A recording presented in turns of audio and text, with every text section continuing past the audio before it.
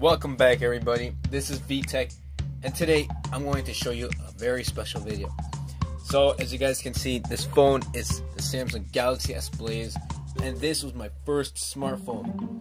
So I used it for about 2.5 years, and then all of a sudden the power button stopped working. So I had to take it apart, and then I noticed the power button, the little clicky thing, it wouldn't work. So I had to take it off.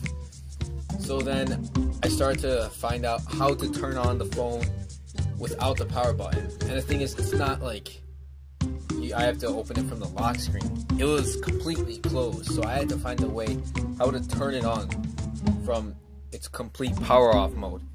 So in today's video, you probably can guess from the title, I wanted to show you how to open an Android smartphone from the power mode. So first things first, this is connected to the computer with the USB. But before you do that, I'm going to disconnect it. And right here are the volume buttons. Here's the power button. And if I can zoom in, there isn't a power button, and there's no click inside the motherboard.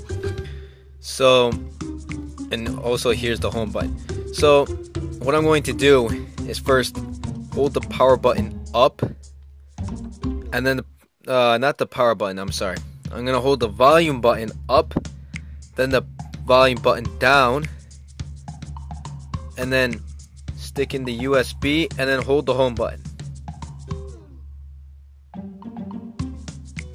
It'll take a while, but then this comes up. It says, warning, custom OS can cause critical problems in phone and installed applications. So it says volume up, continue, and then volume down, cancel and restart phone. So what you want to do is cancel and restart it. So usually I press it and it takes a while to work, but it'll get there. So it should work, and right now it popped up. And it's actually working. So my phone doesn't have a physical home button, but most Android smartphones should be able to do it.